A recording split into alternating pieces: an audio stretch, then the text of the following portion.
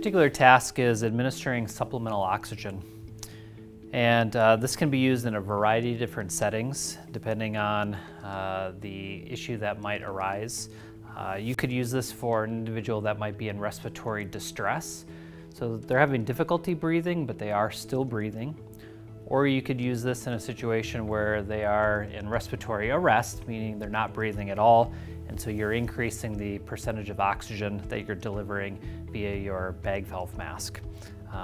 Because of the severity of the situation, all these tasks need to be done fairly quickly, and there's quite a few of them, so you just always need to keep that in mind, and you always want to make sure that you're practicing and are fully aware how to do this very quickly, because there's a number of different parts and pieces to the particular equipment. So the first thing is that we need an oxygen tank. One thing that's helpful is to make sure that the oxygen tank has oxygen in it, and so you want to check and test that on a regular basis, minimally annually, to make sure that you have enough oxygen to be delivered when you need it. This is a type D tank, which means that you have approximately enough oxygen to be delivered for about 40 minutes with the use of the regulator. If not, it will all blow out in a couple of seconds. A couple of safety procedures when you're utilizing the oxygen tank. One is that you don't want to use the oxygen tank around a fire, because the high percentage of oxygen will increase that and create problems with the fire. You always want to make sure that it's nice and secure, because if for some reason, if this falls or if this breaks off the nozzle, because it's compressed air, this can go shooting off and hit somebody and cause substantial damage. So you always want to make sure that you don't just have this standing somewhere so that way it could fall. You always want to make sure that it's nice and secure. First thing though, I am going to stand it up just to kind of demonstrate a couple things regarding the tank.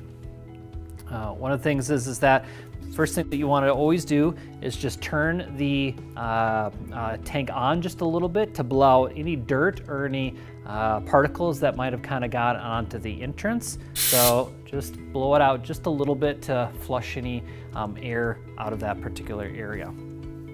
So then what I'm going to do is I'm going to take what's called my regulator, and what this does is that this limits the amount of air that's actually coming out of the tank and going into the tube and into that person, whoever that might be. So it really limits it to a very slow rate. So you always want to use a regulator, otherwise you'll go through your tank quickly. You want to make sure that you fit the regulator onto the appropriate O-ring, which is always going to be kind of right on one of these sides here. So you want to check that to make sure that you're dealing with it in the right particular spot. Our regulator is going to place and go securely onto the oxygen tank, and then we're going to tighten this onto the oxygen tank. This doesn't have to be super tight, because the compressed air will help pull and secure that into place. So you'll notice here we've got our tank measurement. So when we open it up, it will show us if the actual tank is full or not full. So as we open that up, you'll start to see that we're not fully full, so we wouldn't have a full 40 minutes, but we definitely have enough to be able to kind of at least use oxygen until the EMS comes. So for demonstration purposes, I'm not going to have the oxygen run the entire time that we're talking, but we're going to assume that it is kind of functioning normally. Once the oxygen tank or the regulator is on and oxygen is flowing through, then we determine what type of breathing device we're actually going to use. If I had an unconscious individual where I was going to use my bag valve mask, one of the things that you can see here is that I can easily just attach the oxygen hose directly to the bag valve mask. It's actually going to fill up this bag below with 100% oxygen. As I kind of breathe in, it's going to draw that oxygen into the bag and then directly into the victim. That way we're getting a high percentage of oxygen into the particular victim. So here we would just use our standard technique of our using our bag valve mask, either with or without a inserted airway, and we're able to kind of breathe a high percentage of oxygen directly into that particular individual. If they were only just dealing with respiratory distress and not respiratory arrest, we might use a variety of different breathing devices. This particular one is what's called a non-rebreather. The hose is going to insert directly into the mask just like this. This goes directly over the face of the individual. We can kind of pinch the nose down to make sure that this is nice and secure, okay?